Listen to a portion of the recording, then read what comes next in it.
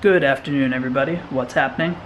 Today I'm going to be showing you how to replace the oil filter housing gasket on an M54 engine. In order to get the oil filter housing off of the engine, we're going to first need to remove some of the airbox pieces as well as the alternator from the car.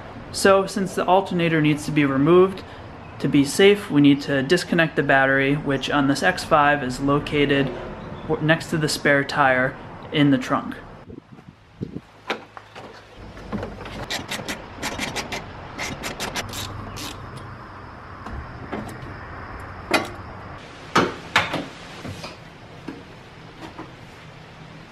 Next, we'll remove the airbox out of the way. And to do that, we'll disconnect the intake bellow as well as two 10mm bolts located right here. Now we can lift this entire airbox assembly out of the engine bay and expose the alternator. Just as a quick reminder, to remove that fan clutch, you will need these BMW specific tools. I'll put a link where you can get these in the description below. Now in order to fit these tools in here and hold down the bolts on the water pump pulley, I like to remove the upper radiator hose. Now I know a lot of you disagree with that, and it's an unnecessary step to open up the cooling system, but in my past experience it's the easiest and the fastest way to access everything that you need to get to, and that upper radiator hose is just one more thing in the way to make removing the fan clutch that much more difficult. I also find that using the slotted end of this tool is the one that you need to use to remove the fan clutch. This other end here is a bit shorter, the distance between these two holes, so this is the end you want to use. Now that I've loosened up our fan clutch, we're going to need to remove the fan shroud up at the same time. So there's a plug we'll disconnect from right here, and we'll also remove any plastic rivets that are securing the fan shroud to the radiator. And here's the little plug that we disconnected from the fan switch. And we'll just spin that fan clutch and fan. We're going to go clockwise because it's the opposite. Righty-loosey, lefty-tighty.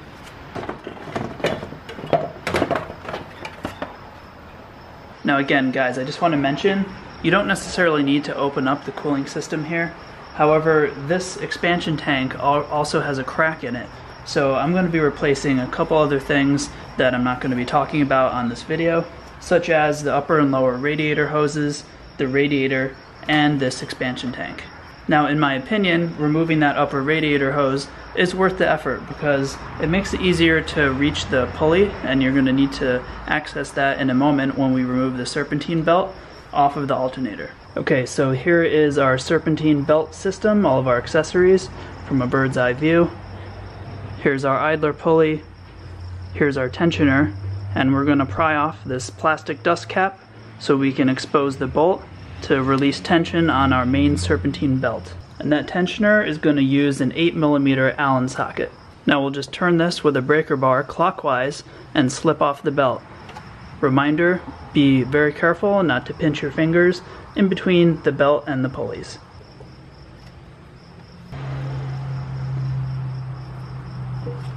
Okay, so we're going to remove our power steering reservoir. There's two bolts that are attached to the oil filter housing. We'll also pry off this dust cap and remove the bolt, because this bolt is securing the top part of the alternator to the oil filter housing. And these are both 13mm bolts.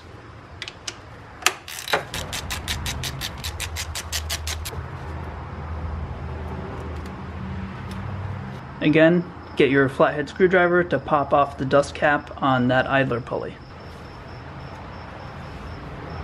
And now you can also give that a quick spin and test it for any strange bearing noises.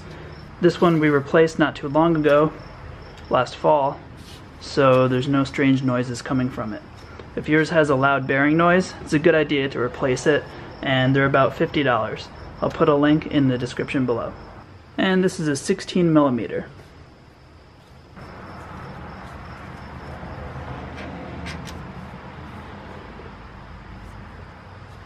Now there's an auxiliary pump here. Let's disconnect the plug from it. And then we'll just slide this out of its rubber holder and out of the way so we can continue removing the connections on the back of the alternator. Now we can unplug the plug in the back of the alternator and remove the connection. And we'll loosen and remove the 12mm nut.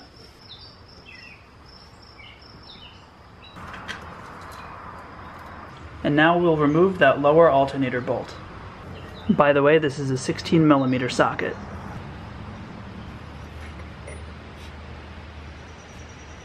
Alright, now let's get that thing out of here.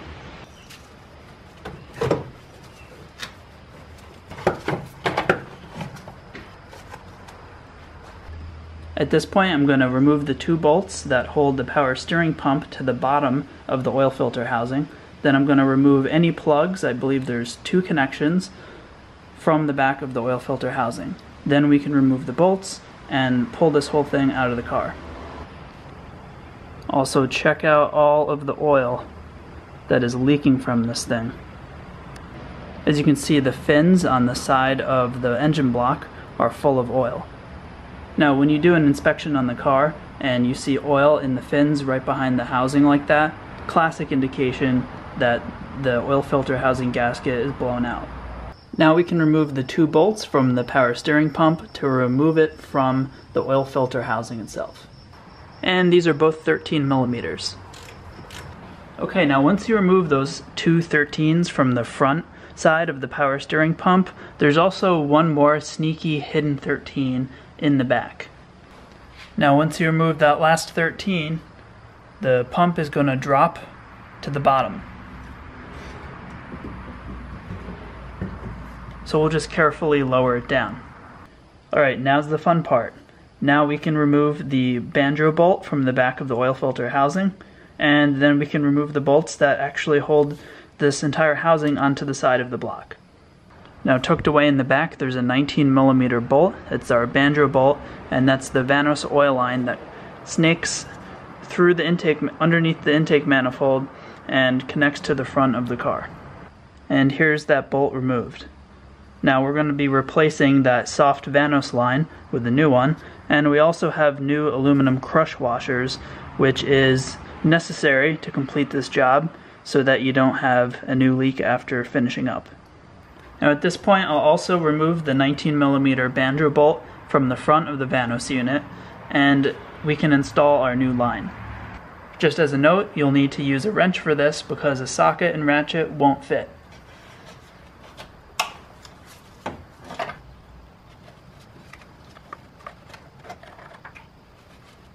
Here's that Vanos line we're going to be replacing.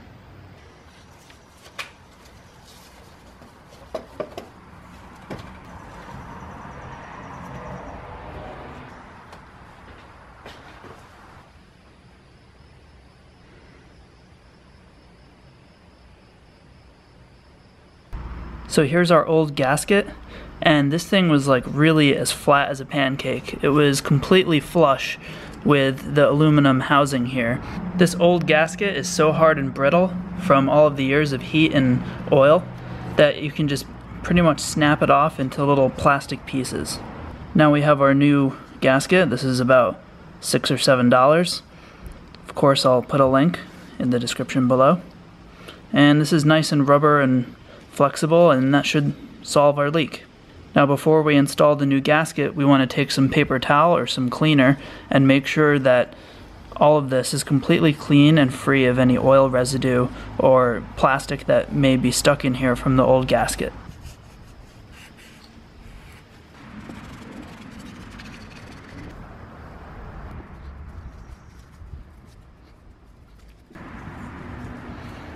Now we'll just go around this a few times and make sure that it's fully seated so we don't have any leaks or problems in the future.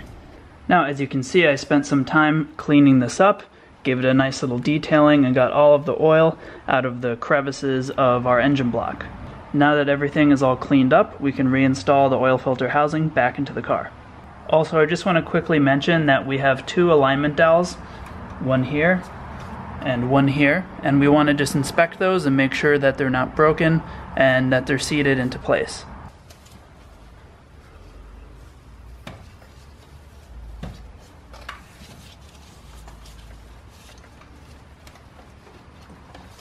Now we're pretty much just going to set the housing onto those alignment dowels so that we can now install the bolts one at a time back into the block.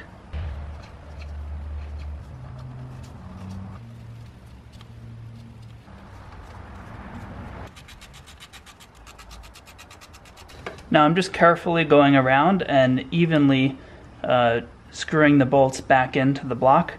Then I'm going to go back for a final tightening with our torque wrench. Now we'll install the new Vanos line, and we'll reattach that Vanos line to the back of the oil filter housing with 2 new aluminum washers. And we'll torque those down with a 19mm.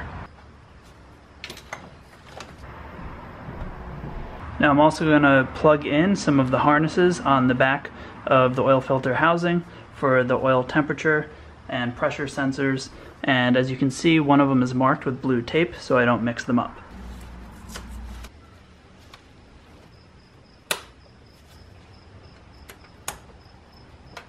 Okay, now we can reinstall the power steering pump to the oil filter housing.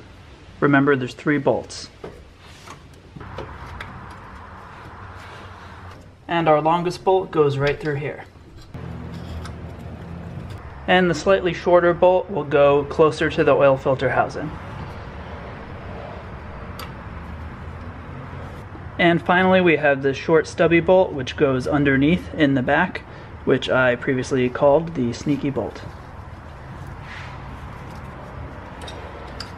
And we'll tighten those up with a 13.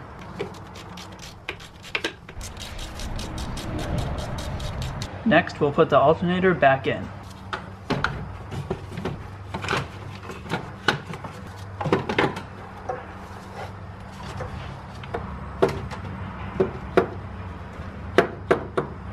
This bolt goes in the bottom.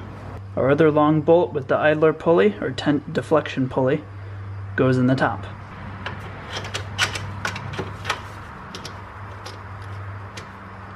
And we'll also tighten this with a 16. We'll reinstall the alternator connections in the back.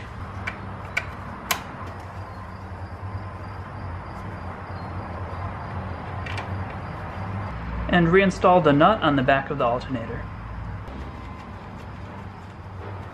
Now we can reinstall the power steering fluid reservoir to the oil filter housing.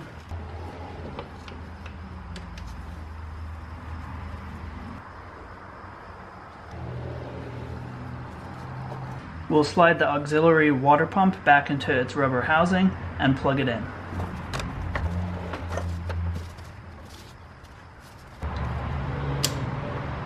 And we'll reinstall the serpentine belt.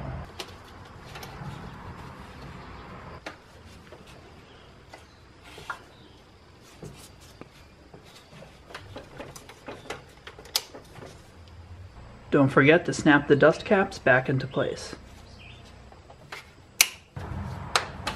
And now we can reinstall the air box.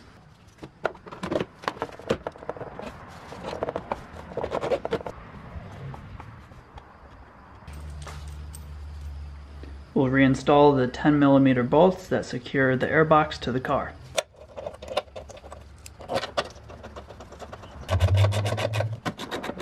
Reconnect our upper radiator hose. And finally, at this point, we can reinstall our clutch fan and fan with the radiator shroud. Then we can top up the car with coolant if you decided to open up the top radiator hose. If not, don't worry about the coolant. As always, guys, thank you so much for watching. I hope this video helped you out. If it did, please support my channel by clicking the like button and subscribe.